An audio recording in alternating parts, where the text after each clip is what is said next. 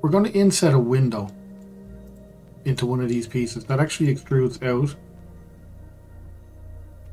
Kind of like what you'd expect of an attic window, you know, rather than just being flat, although we will have some flat ones on the surface there. This one will kind of extrude outwards with one of those arc style roof on it. So looking at this, I think maybe that's actually a bit of a shallow roof. We're not going to really be able to get a larger window into that, and what we do put in will be kind of pointless. So at this point I'm going to take the advantage of the fact we made all of these, and I want to make the same again, only with like a steeper roof. But we don't have to remake it from scratch because it's a very simple setup. As long as we're using the grid, I'll press Shift D and copy what we already have. Maybe bring them over here. I just actually want to be very careful that I'm snapping the grid on this as well.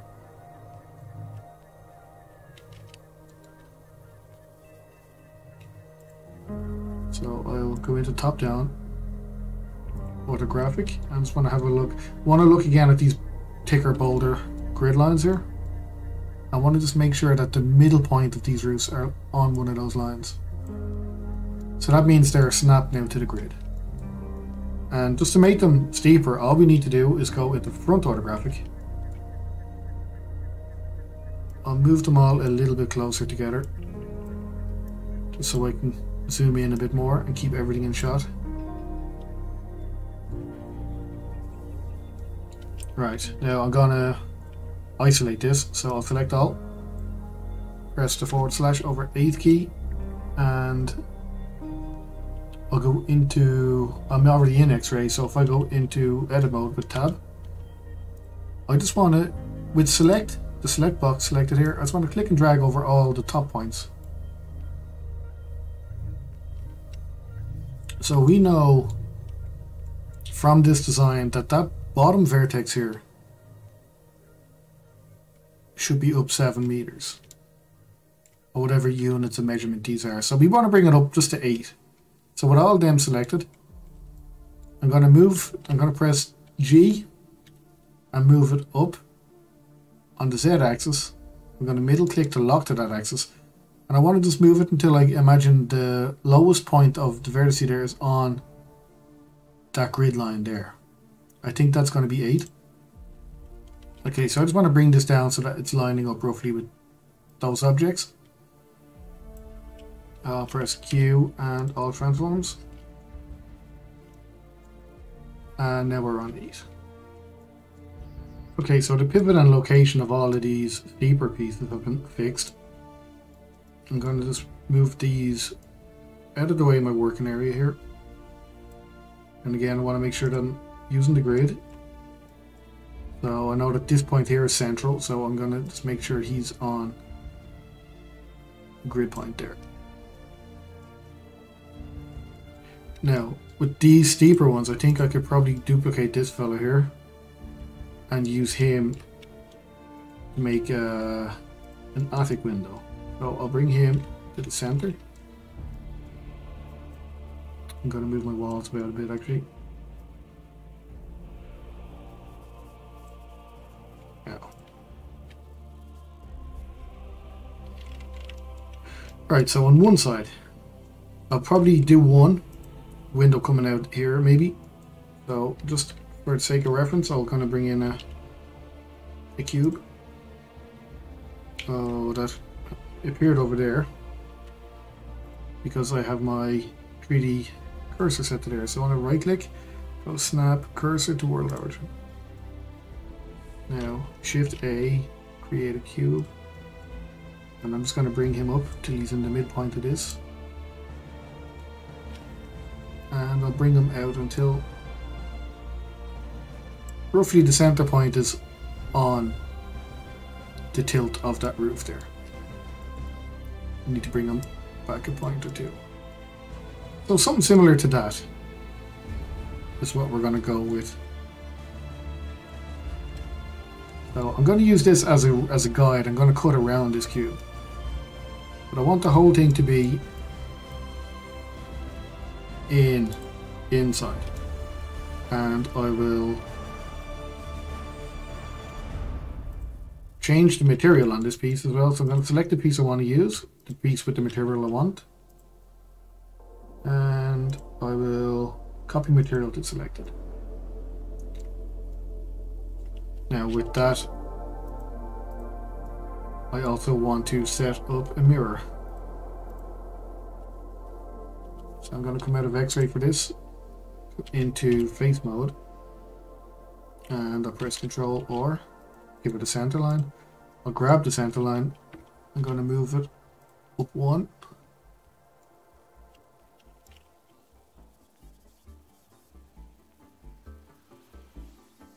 Yeah, that'll do for the moment, I think. Right, so I want to get rid of everything on one side. So, select that and the open face. Delete faces. And I'll do what I want to do on this side first. And then I'll apply the mirror afterwards. So similar to what we've done when we're actually making the roof. I want to take this top plane here. And I'll press Shift D and duplicate that. And D the separated selection.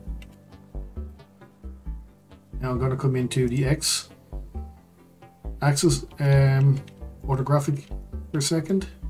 No, I'm not. Hang on, I need to get a better view at this. I'll probably give it a thickness modifier first so I can see it from an orthographic. At the moment it's a flat plane, so it's going to be difficult to see that. So I will go to modifier, give it solidify, and if I go into the side view, I want to just judge this.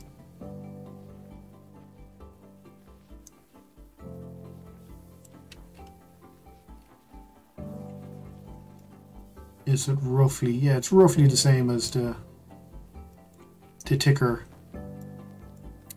roof segments that we've already done. So I'll go back into orthographic there, and because we have this modifier applied, I can't move this as a face, so I'm going to go into edit mode. I'm going to go into edge mode. I'll select that bottom edge there, go back into orthographic on the x-axis, and I'm going to press G, and I'm going to just move this piece down.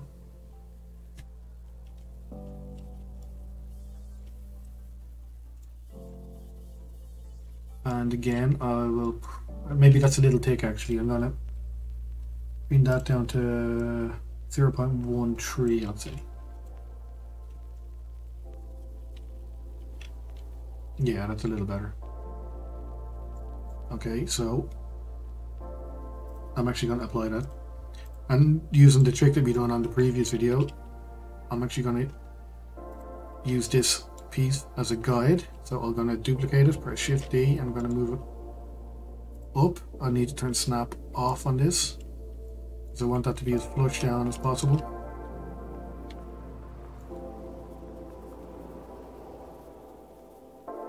Like that. So now that I've shown you how to use the vertex snapping, we can actually, instead of judging this by eye, we can actually use the vertex snapping again. So I'll turn on snapping here and I'll select the vertex, make sure it's closest. Yeah, I'm just gonna leave that off for the moment and see maybe what happens. So I'll select the piece that I want to move, go into tab to go into edit, and select vertex, and I want to select through the mesh here, so I'll make sure my x-ray is turned on. Select those verts and I press G and move them over that bottom vert there, and it'll snap perfectly in line. That saves a bit of time. Remove that. Now I need to cut this piece again, but I want to see that grid. So for the moment I'm going to move this roof piece out of the way, but I'm going to do so with increment snapping on so I don't lose its orientation on the grid. I'll come back into this, and that's spot on the grid line there. So I'll select the piece, go into edit mode, go into face mode this time, and when I select everything, and again I'm going to choose my bisect tool, and I'm going to use this thicker grid line. I'm just going to cut down along that. Go to select and select those pokey edges and remove them. I want to also make sure that these are aligned on the y-axis, so S, Y, and 0.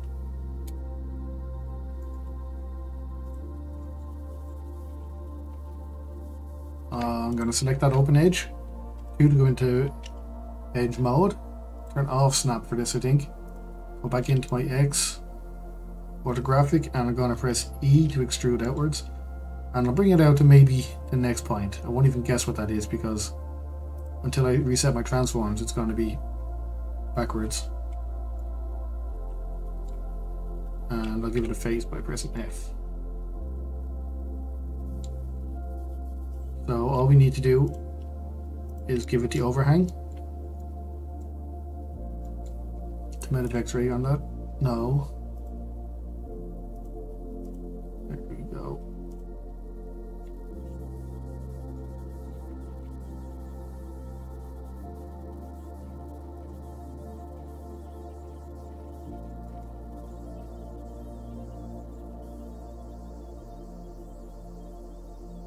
Yeah, that'll do.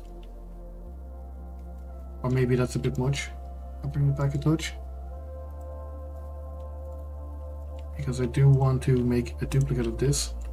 Shift D. And apply the same. So P to separate it. Select, add modifier, give it solidify. I want this to be a lot thinner. That'll do. I want to give this even thickness because I want to straighten this edge out here.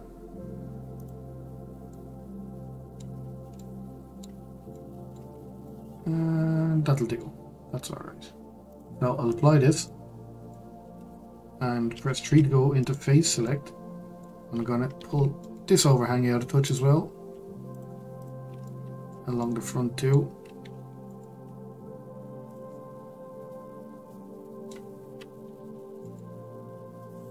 Maybe that'll do.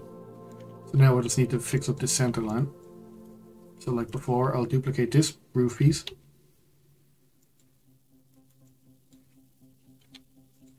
And I want to move this, I'll come into orthographic again. I want to move it so it's touching the top piece, the top roof piece there.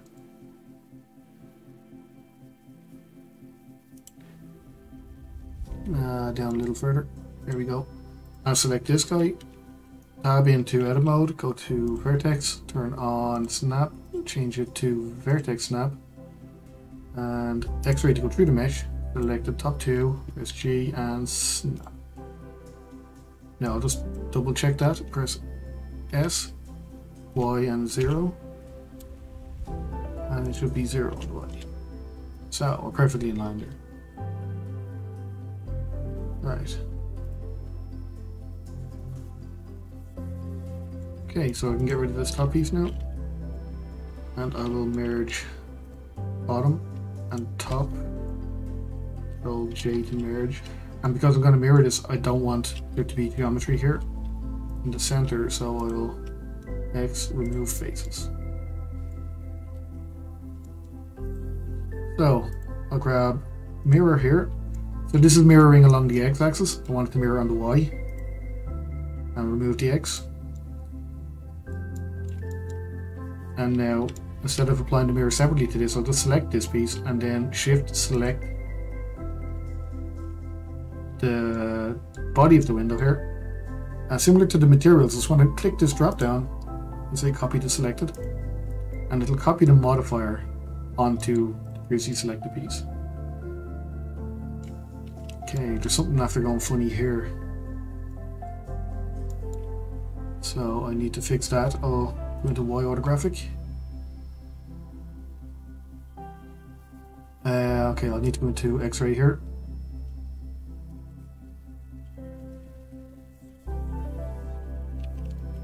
Tab into edit, I'll go to vertex, and I want to select this top. It seems like the top one got skewed backwards on me. So I'll gauge it roughly, and then I'll just select everything. S, X, and 0. Did that affect the back end of it as well? Maybe I moved the edge by accident. I did.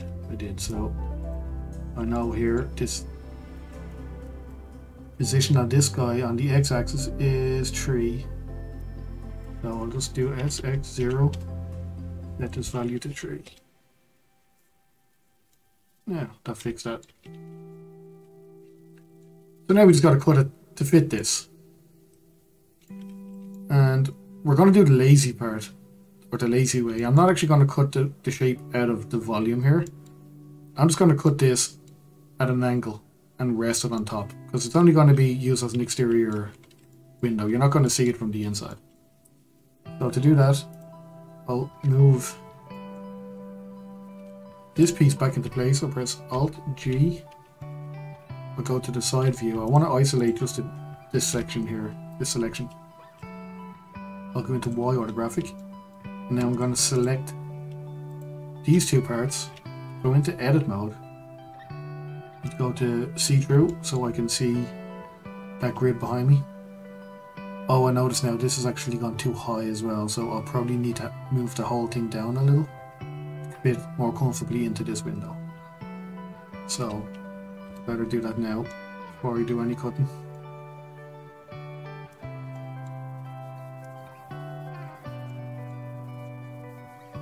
So, right, I'll go into the side view and move this just down on the Z axis.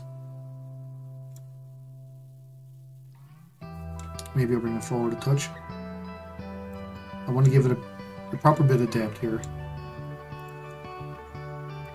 Again, I'm just going to use those orthographic angles, they really do help.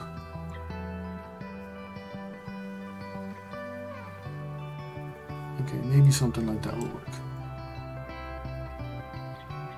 Yeah, it's a little extreme. That'll do. Right, so I'll go into Y orthographic again. Select everything.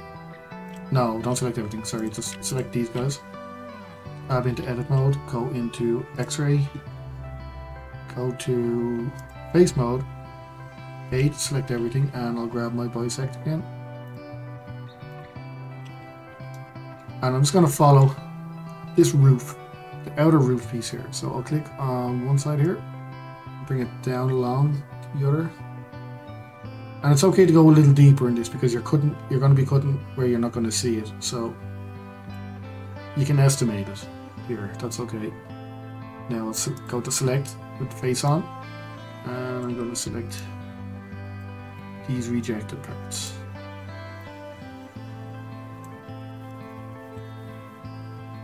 Now, X and need faces. Alright. So that's the roof part of the window. Just looking at it, I'm thinking maybe it's a little bit thin.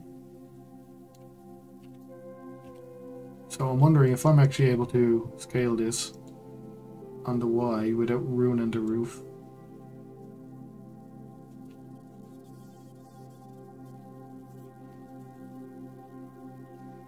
I think that looks a bit better.